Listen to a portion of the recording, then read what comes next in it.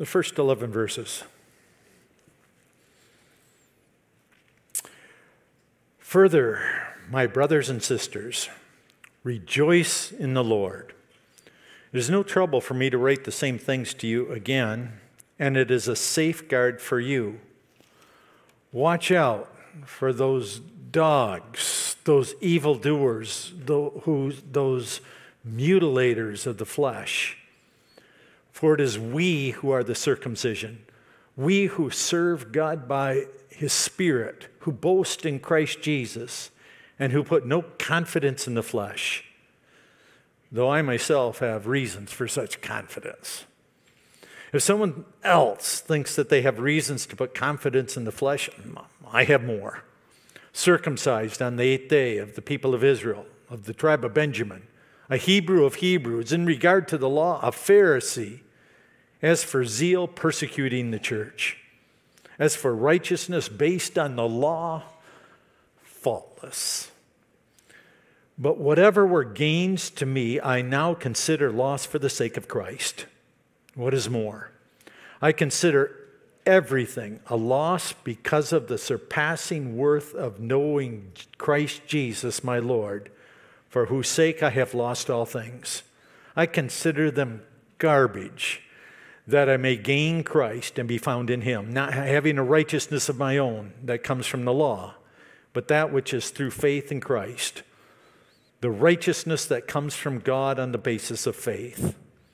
I want to know Christ, yes, to know the power of His resurrection and participation in His sufferings, becoming like Him in His death, and so somehow attaining to the resurrection from the dead. Let's pray. Lord, we pray that as we listen to your word, we hear your voice. We hear you speak. That we hear that wonderful good news of Jesus. And may indeed we be transformed by it. In your name, amen. One of my favorite passages of Scripture is what we're going to be reading next week. I love that place where we come. Not that I have already obtained all this, but forgetting what lies behind. Forgetting what lies behind. I hope I'm not wrong, but that's exactly the opposite of what I want to do right now. I want us to remember what lies behind. We'll come and understand what the Apostle Paul meant by that next week, forgetting what lies behind. But I want to take a few minutes and remember what lies behind us in our study so far of Philippians. We said one of the key verses in Philippians is in chapter 1, verse 27, where the Apostle Paul says, whatever happens. When he says whatever happens, he's talking about whatever happens to me, whatever happens to myself. And throughout the book of Philippians, he's talking about himself in the sense that he is separated from the people, and he's not sure what's going to happen to him. He thinks that he's going to be released, but the people know that he has been arrested. They know that. They're not sure of the outcome of his trial, how that is going to go, but they are absent from each other. They know that he cannot come to them. That's not going to happen. Whatever happens to me, whether I get released and I can come and visit you, or I don't get released, in fact, if I get executed, whatever happens to me, conduct yourselves worthy of the gospel of Christ.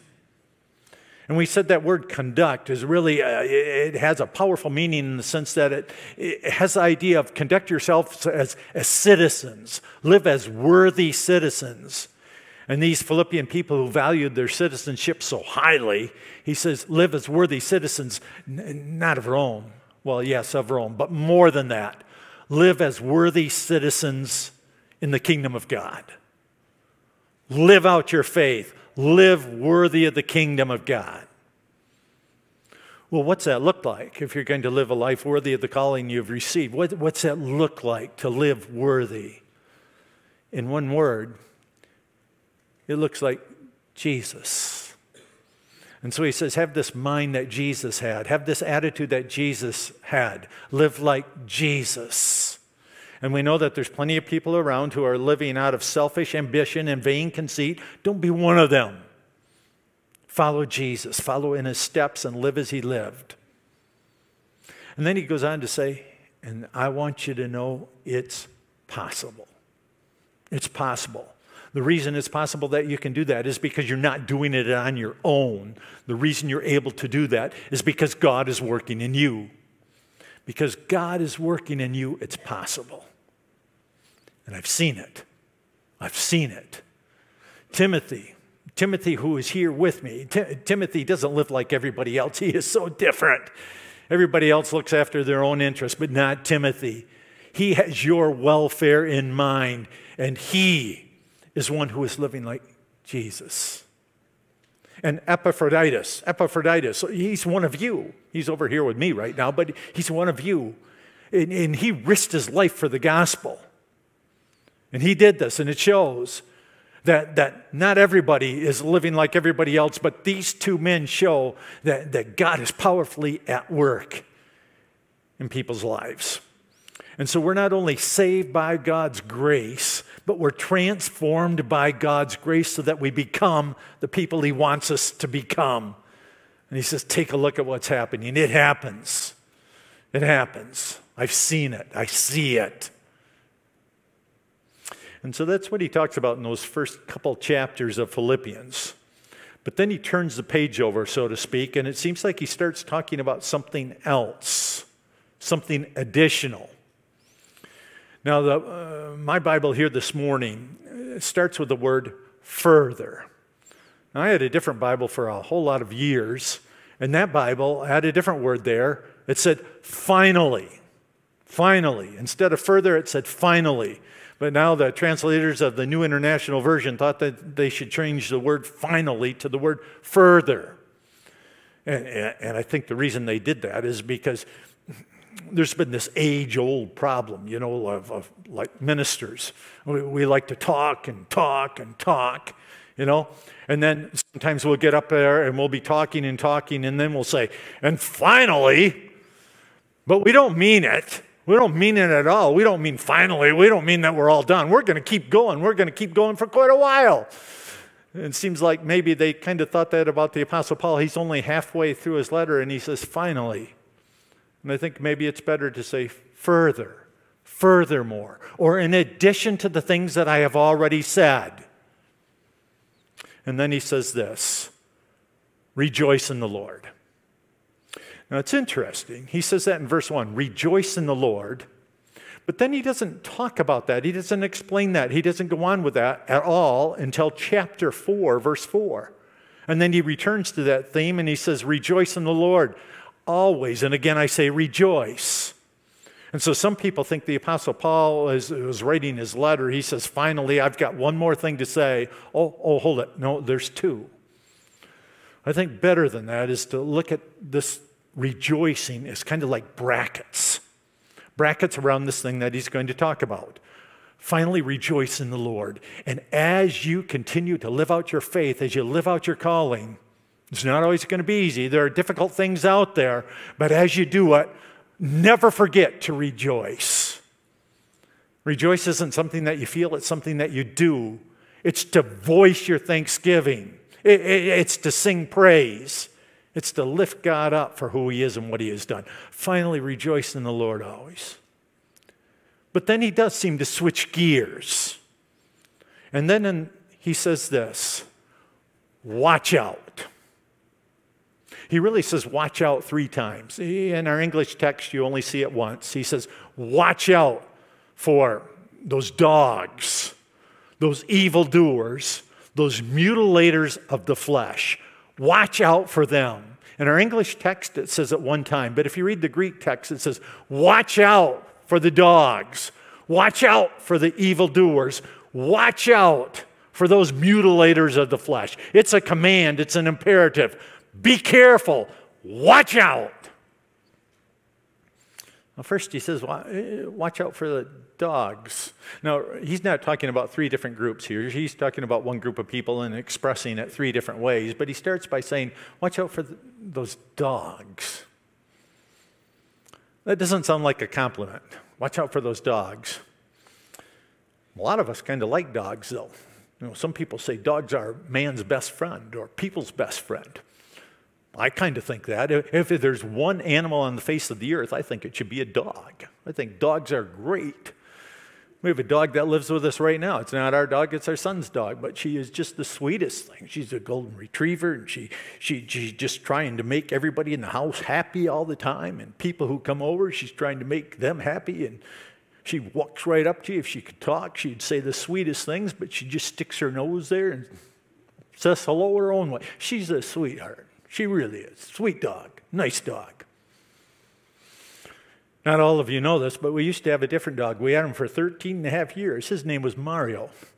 He looked like a golden retriever, but he was really a mutt. He was the nicest dog in the world.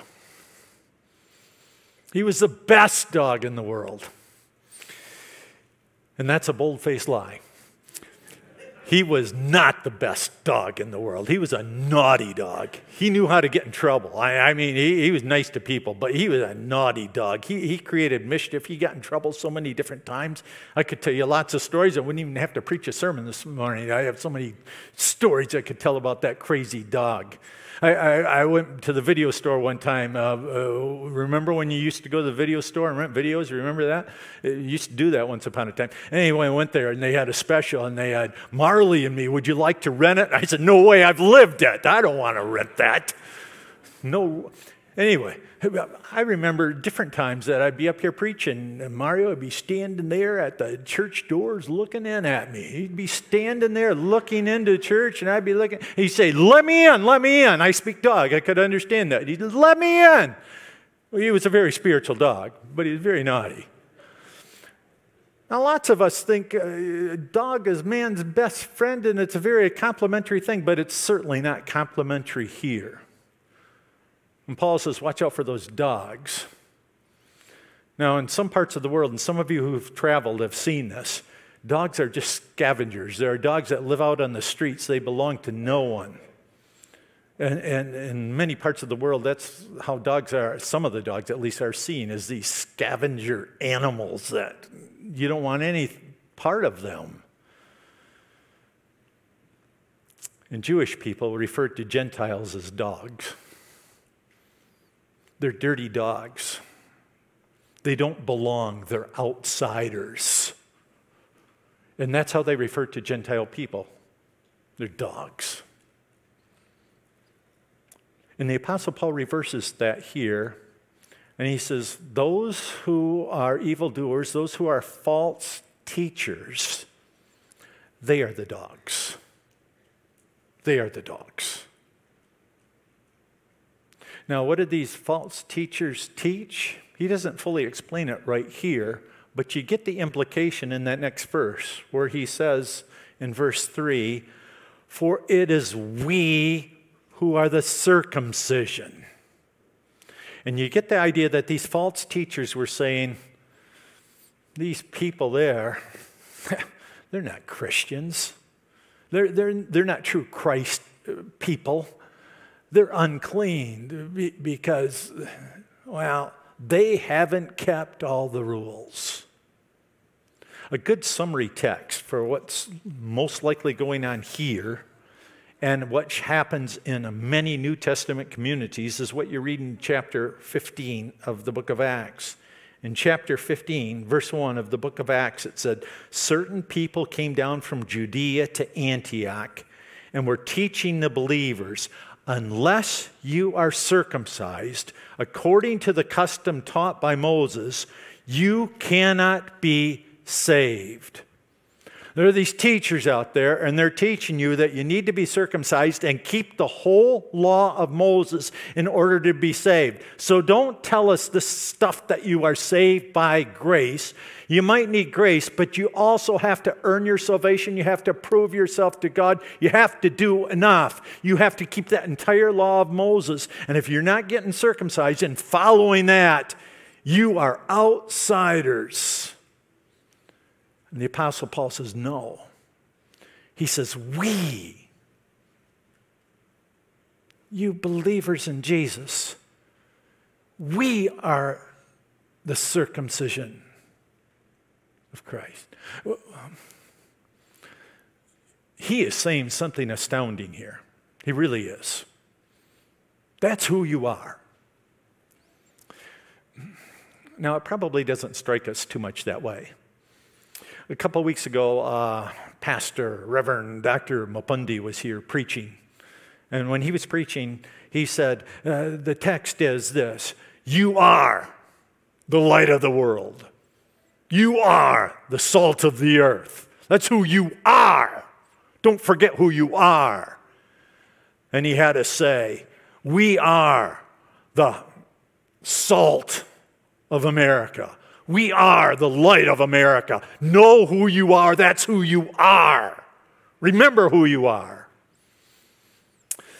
And just as emphatically, we can say, we are the circumcision.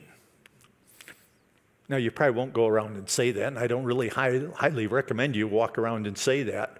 But what the Apostle Paul meant by that is this: we are the ones who belong. We are accepted by God. Many of us know it this way: I am not my own, but I belong, body and soul, to my faithful Lord and Savior, Jesus Christ. You are part of the family of God, and yes, you are included. You belong. That's who we are. Now, Paul says I did it the other way, or I tried to do it the other way. I tried to do it the way that they're talking about, and you know what? That's failure. It has failure written all over it. If someone thinks that they have reasons to put confidence in the flesh, I am more. Circumcised on the 8th day. Of the people of Israel, of the tribe of Benjamin, a Hebrew of Hebrews, in regard to the Pharisee, in regard to the law, a Pharisee. As for zeal, persecuting the church. As for righteousness based on the law, faultless. I did it all.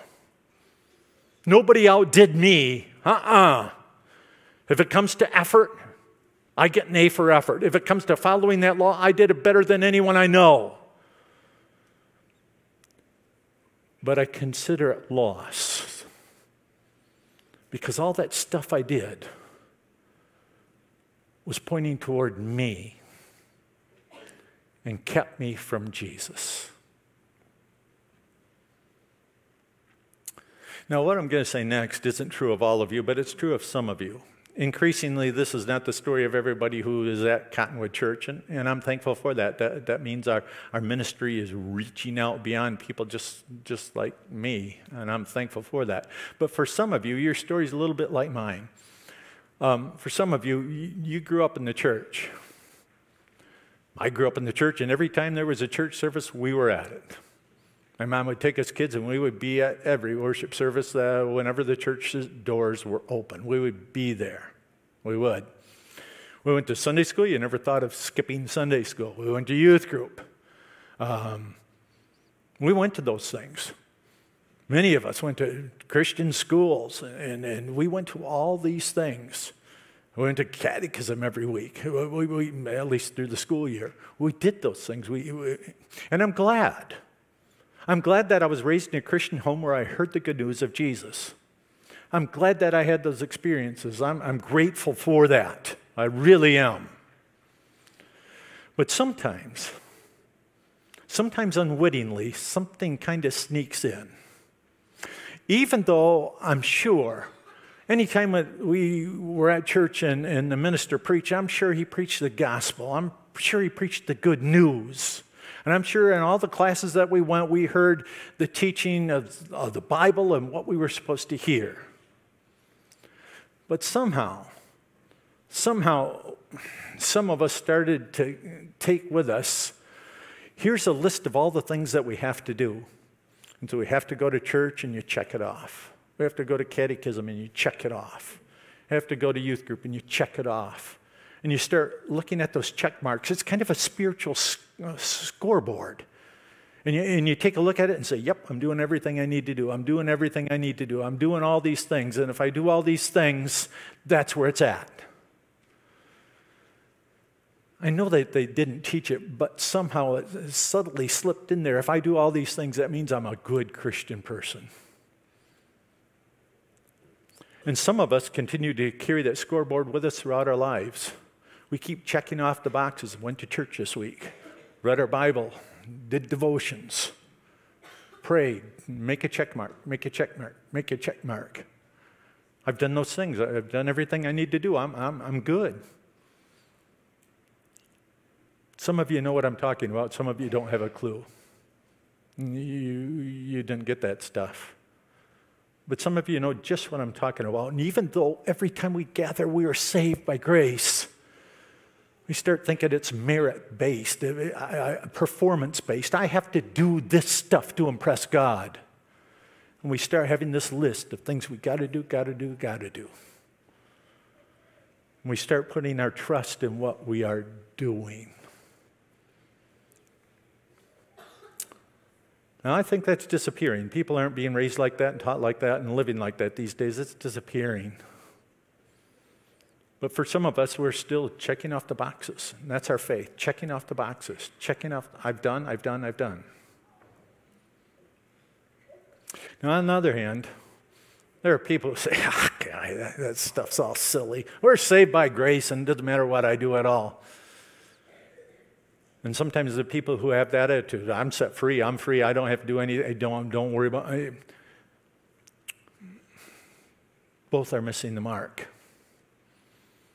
Because what really matters, what's really important, what matters? But whatever were gains to me, I now consider loss for the sake of Christ. What is more, I consider everything a loss because of the surpassing worth of knowing Christ Jesus my Lord. What matters is knowing Jesus. What matters is knowing Him. We can know tons about Him and we can check off the boxes. We can talk about everything we've done and accomplished. But do we know Jesus? Have we met Jesus? We can talk about, I don't worry about any of that stuff. I was raised in the church and I don't worry about any of that stuff. But do you know Jesus? That's the question. That's what matters. I consider all this, the Apostle Paul says, is rubbish because I didn't know Jesus. I was doing all this stuff, but I was only looking at me. And I never came to know Him. And that can happen. That can happen even to religious people. We can be very religious and go through all the motions and not know God. Now, knowing God is a lifetime adventure. And we want to get to know Him better and better.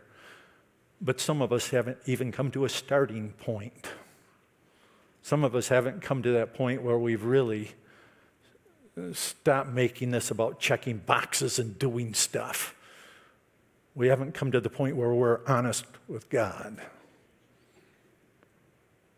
And that's where we need to come, to that point, where we're honest with God and say to God, I need you. Jesus, I need you in my life. I don't want to just go through the motions. I don't want to check the boxes. I don't want to say, I got it all together. I'm good just the way. We need to know you. We need you in our lives. So some of us maybe haven't even come to that starting point where we've been honest with God and open with God and turned to God. But maybe today's the starting point. Maybe it's the starting point for you today. Where you truly turn to Him. He'll hear you.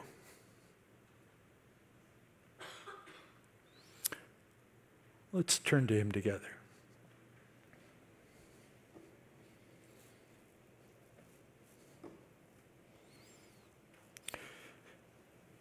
Dear God, some of us here have gone through the motions. Yeah, we've attended church. We've learned lots of things. We know about the gospel. Some of us maybe have attended church and we haven't cared about anything we've heard. Doesn't matter. Some of us here are deeply in love with you, and some of us don't know you at all. Lord God in heaven, we pray this morning that you'll enable all of us to open up our lives, our hearts to you, and say, Lord Jesus, we need you. We need you in our lives. We need you.